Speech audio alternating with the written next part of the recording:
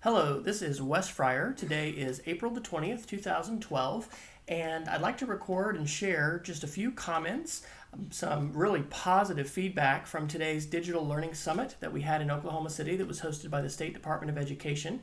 But I'd also like to offer some suggestions for our focus that we need to have as we move forward talking about digital learning. For those of you that are seeing this and not familiar with what's happening now in April of 2012 in Oklahoma, we have had a significant regime change in our Department of Education and also in state government, as many states have. And part of the changes that have been brought about by our current state superintendent, Janet Barisi, involve an agenda which is called the Digital Learning Now agenda. And you can Google Digital Learning Now and you can see the roadmap for change that is proposed in today's summit, or actually this week's, which lasted a half day yesterday on Thursday and then all day today.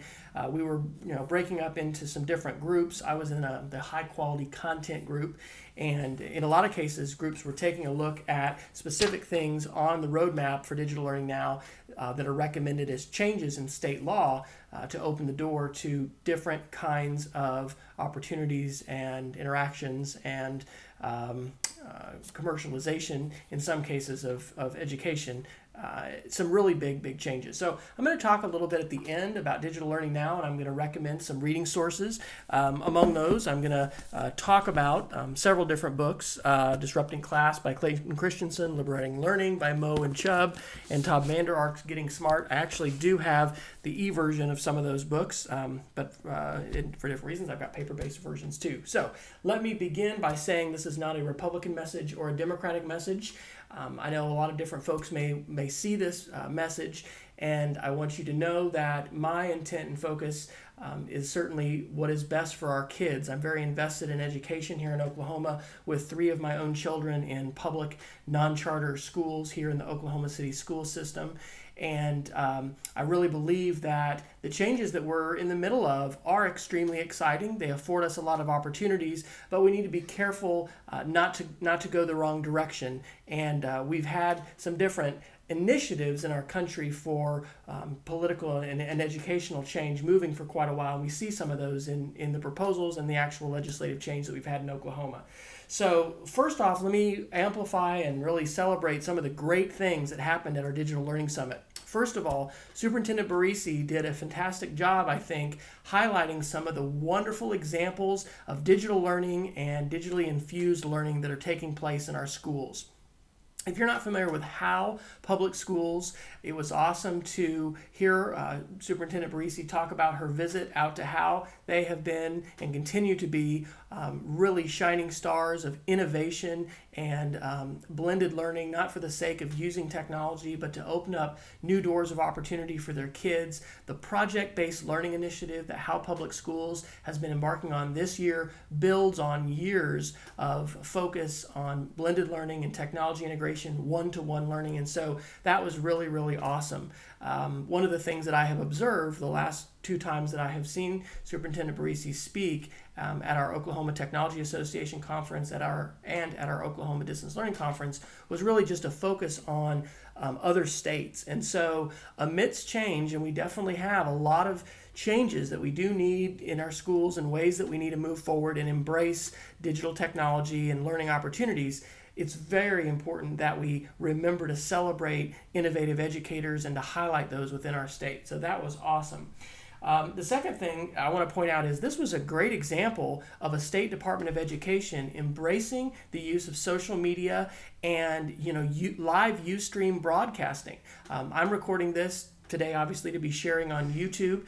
And for the past several years, I've utilized Ustream quite a bit in different capacities. In fact, to lecturecast, which wasn't really the thing that all students want, but to be able to document, with video, things that we're doing in class, broadcast, from different places. And so we had live Ustream, we had a Twitter hashtag, and I will include in both the blog post, which you may be reading and finding this video, or if you're on the YouTube video itself, I'll include in the description some links to the Twitter stream. I'll probably create a Storify archive of those tweets. So it was really, really great and a good opportunity to allow different members of the community who were both able to attend in person and those who couldn't and were at a distance to be able to participate. So that was awesome. As I mentioned, we definitely do need to embrace digital learning. This is not a new agenda, but it is wonderful, I think, to see our State Department of Education really focused on the promise of digital learning for students as well as for teachers and for our state and our communities. We also need new evaluation systems, and one of the things that's been going on in our state is the adoption of a new what's called Teacher Leader Effectiveness Program, or TLE program. And our past system had been very antiquated. Even the basic idea of having a reflection, that teachers would have, hasn't been a part of that. And so it's really important that we improve in a lot of different ways. However, the changes that we're seeing in Oklahoma right now are very contentious for different reasons. And so the best quotation I heard, I think, at the end was from Superintendent Barisi, where she said, it's time for us to stop saying, let's be like state so-and-so. Let's create the best schools and the best solutions for our students here in Oklahoma. And we definitely have a lot to learn from a lot of places. I hope we'll learn a lot more from Montana as an example. I think we're becoming a lot more, or have the potential of looking a lot more like the state of Washington, than Montana or the state of Florida with these kinds of changes. But overall, it's great to have this focus. And what I'd like to do now is look at 4 specific things that we need to recognize and keep in mind as we sort of move forward on this path. Because it's clear that there's a lot of political will and a lot of momentum to enact not only additional legislative change, but also potentially bring about, I think, some funding change and some support for education and digital education in Oklahoma that we desperately need. The first thing that I want to point out is that online assessment and testing kids online is not the reason to go one-to-one and to embrace a one-to-one learning initiative. I've worked quite a bit in my academic career with different schools that have embraced one-to-one learning. I've written grants in Texas for the TextTip project and worked with some of those schools. I've been doing some work recently in the state of Maine. I was in Yarmouth. Awesome school district for so many reasons, mainly the people that are involved there in helping shepherd and facilitate learning for students.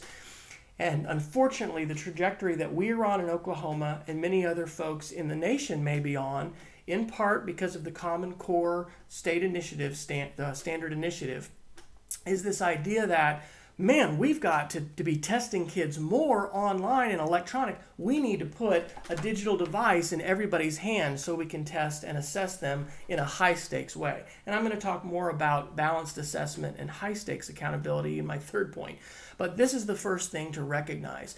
When you look at one-to-one learning and the reason why so many different states and communities, I guess we can't say too many states because Maine is definitely an anomaly, but the schools and the communities and the states who have embraced one-to-one learning have not done it by standing up and saying, boy, I want us to be able to test all our kids online because we know if we have high-stakes testing even more than we're doing now, we're going to have great schools and great educational quality. So that needs to, I think, be at the front of this, because part of what we're talking about here is not just virtual education and online learning options and online content. We're also talking about devices and putting those in the hands of students, which is awesome. Because we need to do that. We need to have a mobile, learning device, wireless, digitally internet-connected learning device in the hands of our students immediately. And we need to do that as a state, and it's going to be challenging to do. But we don't need to do it just so we can have high-stakes testing and online testing. So, point number 2. We did hear this from Richard Culotta, who was a wonderful opening keynote speaker yesterday. He is with the U.S. Department of Education, actually had worked with the CIA. He's a former Spanish teacher, really enjoyed his comments. And he talked about how important it is to support teachers and to emphasize the importance of teachers. I'll say it this way. High-quality experiences depend on high-quality people. And we absolutely cannot imagine and hope to have an even better world-class educational system in our country without the top folks, the best people we can in the profession of education. And if you spend much time in classrooms and schools in Oklahoma, particularly these last couple weeks when our testing window has been open, it is a very stressful, high pressure, and not a very positive environment because of high stakes testing and accountability. And so I want to see us as a state emphasize the importance of the teacher and also the importance of compensating teachers at a high level.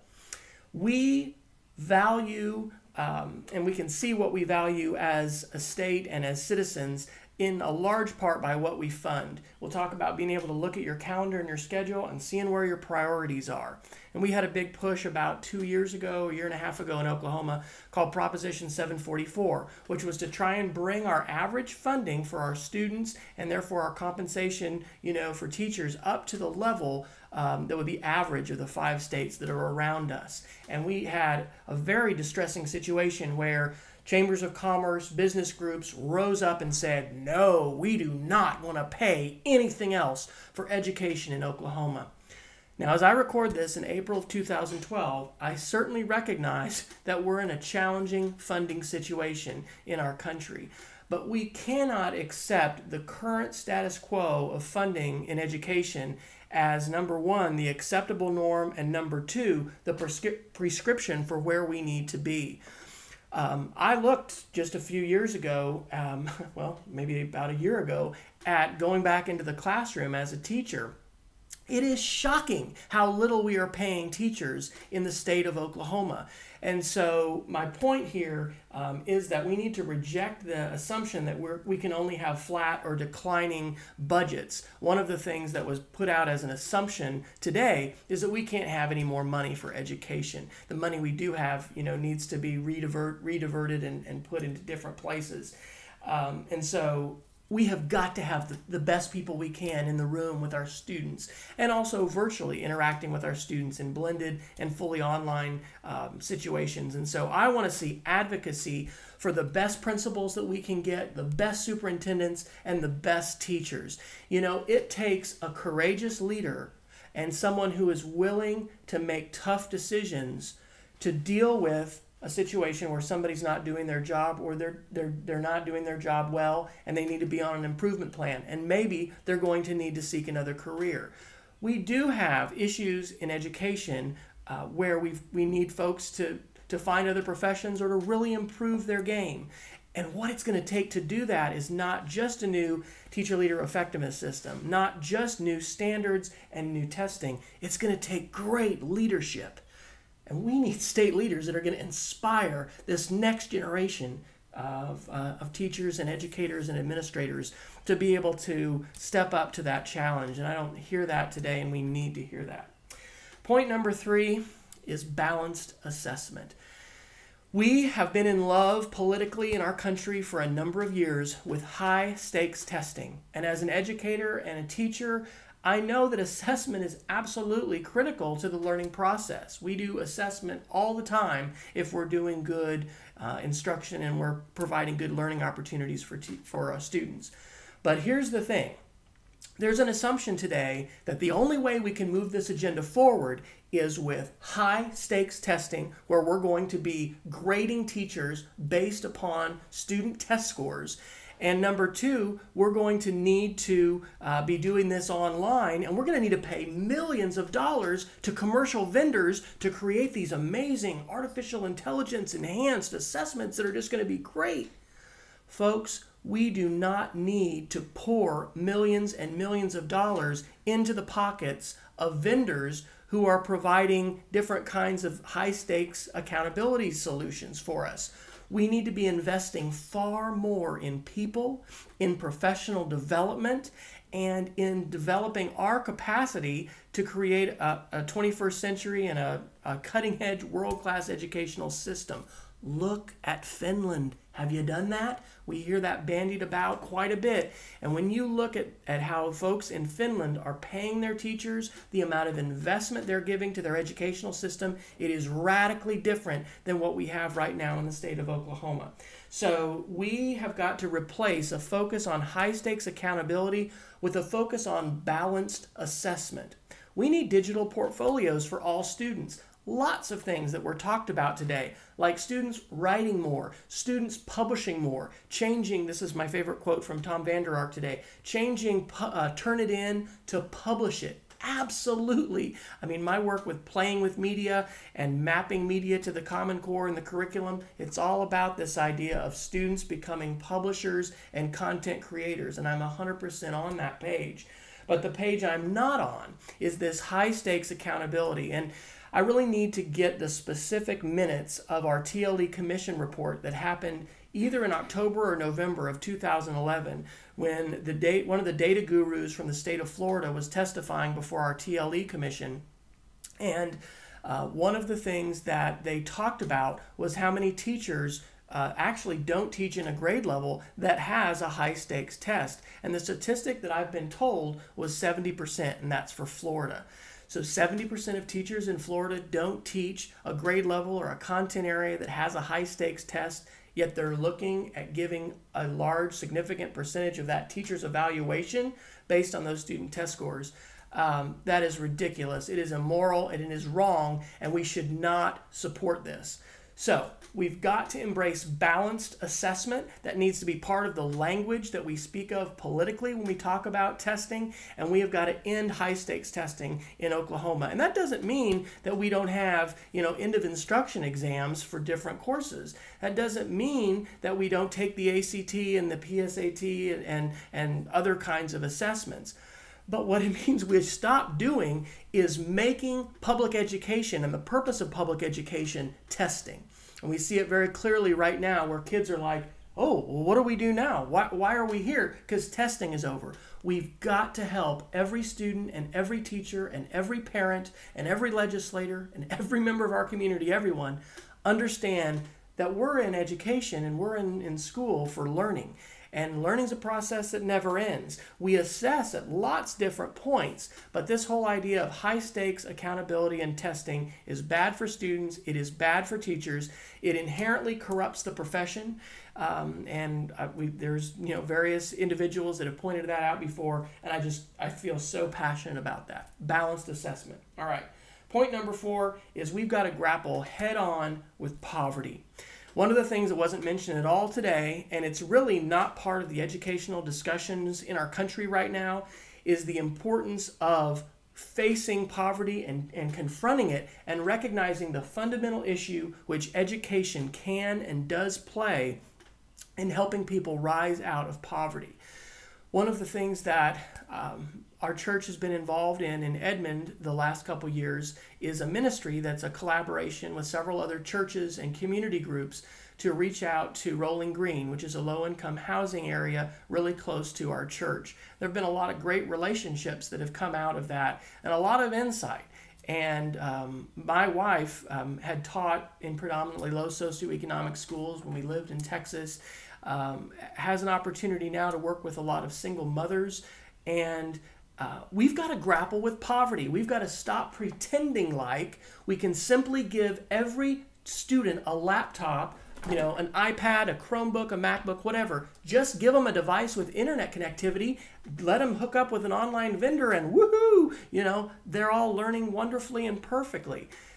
We all hopefully should know that it's a lot more complicated than that. Yet, I think that's the idea that some people are advancing in this whole idea of virtual education and online learning. So I want to see us confront together as a community the challenges of poverty. We've got important roles to play as educators, and we've got schools that are facing incredible challenges, right? Just right here, I can go 5 minutes from where I am here in Oklahoma City, and we can have radically different situations, not just with private schools to public, but even public to public schools.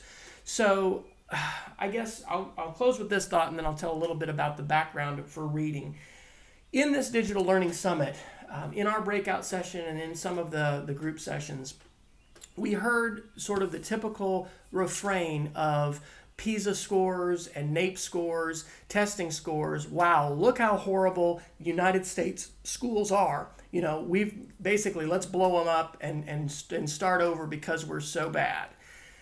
We've got to take a look at these kinds of statistics in context. It is irresponsible and misleading to not talk about context. For instance, when we look at remediation rates in college and how many more kids are going to college today than ever before.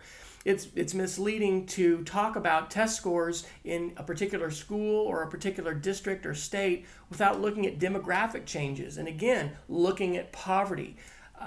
It's vital that we look at research and that we look at the ways in which we need to be informed by academic research. And one of the ways that we need to do that is by not just beating up teachers and creating this perception and feeding this perception that our schools are terrible. Let me tell you something. We have incredible public school teachers right now all over the place doing an amazing job. And we've got to stand up for those public teachers. We can't continue to demonize public ed and somehow suggest that if we simply blow up the system, we're gonna have this wonderful new world where everybody's learning on a laptop and everybody's going to Harvard. We have got to invest in our people. We've got to support our people, and we also have to recognize that this isn't something that we're just simply going to be able to legislate. Poverty is really, really challenging to confront and to deal with. So let's continue to celebrate the innovators. Let's continue to talk about the benefits of blended learning. But number one, let's make sure we recognize why we want to embrace one-to-one learning. And it is because of digital literacy. It is because of equity issues. It is because of cost issues. It is because we can have multimedia presentations of content and we can be more interactive. All of those are right reasons. But online state assessment and high-stakes testing is not the reason. We've got to focus on our people. We've got to bring the best people we can into education, and we've got to pay those folks not just reasonable amounts, but we've got to compensate educators well. And we need to change that in the state of Oklahoma. We need to talk about balanced assessment, and we need to face poverty. So that's my soapbox. What I'd like to conclude with quickly is just a little bit on background reading, not because I agree with every idea in these books that I'm going to share with you, but because they're challenging and they are definitely informing our state leaders here in Oklahoma, and they very well could be where you live. First thing is, take a look at Digital Learning Now. This is a very interesting program, and I think we need to be informed at how Digital Learning Now is being used not only by policymakers and elected officials in Oklahoma, but in other places to enact some really big reforms and some really big changes in state law, some of which are good and some of which are terrible. I would say that, evaluating teachers on the basis of student test scores is in that terrible box. Giving greater flexibility to schools for the purchase of instructional materials and not just printed textbooks would be in the good side. There's a mix. This is a group that Tom Vander Ark explained today, got together in Florida, and former governors Bob Wise and Jeb Bush are the leaders of this. And about 100 people put together this agenda and identified specific things that they recommend for legislative change. This is a specific roadmap. And as we think about the kinds of changes we want to see in our schools, I think we can really, take some notes here, because literally we're using this as a blueprint in Oklahoma. We haven't voted on it. We didn't debate about it as a state. Our elected officials said, here, this is what we're going to do. And I think there's going to be a lot of positive. There is a lot of positive coming from that. But you definitely need to take a look at this and be aware of it, because this is shaping many of our discussions and policies today in Oklahoma, and it could be for you as well in your state. Let me recommend a few books. This is Disrupting Class by Clayton Christensen. It's co-authored by Michael Horn and Curtis Johnson. I got to hear Michael Horn present in Austin, I want to say 2 years ago at the COSN conference. And this is the whole idea that we're going to reach this tipping point of online education and turn around and say, oh my gosh, look what has happened. Online education has really supplanted a lot of face-to-face instruction. And so these authors are very much on similar pages, I think, to the Digital Learning Now people. This is a challenging book. It's an important book. And I would say of the three that I'll share with you, I'm probably more in agreement, with this kind of a book. But it's going to take, and I think all these authors would agree, leaders, both educational leaders and then more generally political leaders, to decide how we're going to implement this change. Tom Vander Ark talked about that well today, saying we are moving to digital learning. We're moving to digital devices. We're moving to digital content. And I think he compared it to jiu-jitsu maybe. You're not going to be able to change it, but you can redirect it and determine how it's going to happen in your state and in your locality. So Disrupting Learning or Disrupting Class, a good book. Second book I'd recommend, Tom Vander Ark is the person who our state superintendent, Janet Barisi, has brought in to keynote last summer's Innovations Conference, which is a summer leadership conference. He was our luncheon keynote today for day 2. I think he has a lot of important and good things to say. Tom Vander Ark, however, is a venture capitalist, and he was a school superintendent. Interestingly, reading his book, all the teachers in his district went on strike the first day that he arrived. So, somebody who's been involved in some definite controversy and some definite changes in school systems. I think, like all of these voices, it's important to take this into consideration. But I wouldn't consider Tom Vander Ark to be certainly the only voice that we need to be taking a look at and listening to. And I think it's important that our conversations are not exclusively vendor-driven. There's incredibly large amounts of money on the table, and I'm going to include a link in the video notes and this post notes to a TED Talk that was given recently talking about the gold rush that's happening right now for online curriculum. And that will take me to my third book recommendation, Liberating Learning by Chubb and Moe. Now, part of, I think part and parcel of the agenda that we're seeing playing out here in Oklahoma is based upon these 3 books. And so these are important to read. But let's take this back a little bit, because this wasn't the first book that I've read by Chubb and Moe. Let's go back to 1995. This is a book that I had to purchase as curriculum for my master's program at Texas Tech. And one of the articles I had to report on was America's Public Schools, Choice is a Panacea by John Chubb and Terry Moe. And this was from the Brookings Review in the summer of 1990, talking about how we need to have vouchers in the United States, and that if we would only let the market provide the solutions, we're going to have good schools and we're going to have high quality. What we're seeing with Liberating Learning and, to a degree, Getting Smart, especially with Liberating Learning, is a constituency in America that basically is in some ways hijacking blended learning for the cause of, let's break education down into how much does each student worth, and then let's open it up to commercial interests so that vendors can have a piece of the pie, and that we can break public education, and in the process a lot of companies will be able to get very wealthy and very rich, because we're going to open the faucet of public dollars, and that's going to be flowing substantially to private groups and private corporations. That's a big part of this agenda, and so I'm going to refer you to that TED Talk. We absolutely need to continue to work with vendors and to embrace the opportunities that our entrepreneurial capitalist environment provides for us in the United States and around the world.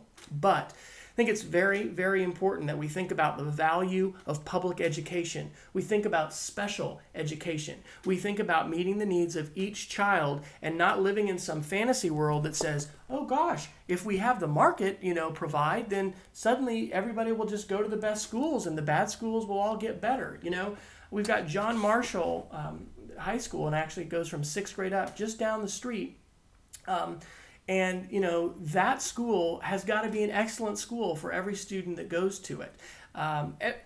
This is true for public schools and for private schools as well. I do not have all the answers. I do have a lot of ideas. If you've stayed with me to listen to my rambling, I appreciate it. Again, I want to express appreciation to our State Department of Education for hosting this Digital Learning Summit. I think there's a lot of good conversations that are going to come out of this continuing dialogue that we have.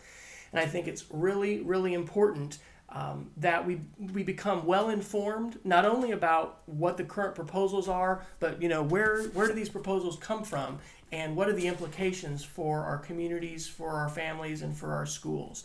Education is incredibly important, and I hope that you're passionate about education, because we all need to be passionate about something, and education is certainly a topic that is going to touch all of us, not only for our families and for our children, but for the folks that are in our community, the people we work with, that we go to church and school with, the folks that we live with. So we need the best schools that we can, and we need to work together to be able to create those schools. But the bottom line to a good school is good. They're good people, right? Good teachers. Awesome teachers, awesome administrators, willing to step up and do what's required. We're in a challenging environment, but challenging environments are also fraught with opportunity. So I look forward to seeing how we're going to move forward together here in Oklahoma. I welcome your comments and feedback to this video. I'd invite you to share a video response. You can do that on YouTube. You can reply with a video, and you can also certainly reply with a comment on the blog post, or you could reply to me via Twitter. My Twitter ID is WFryer. So thanks very much for your attention. Have a blessed day.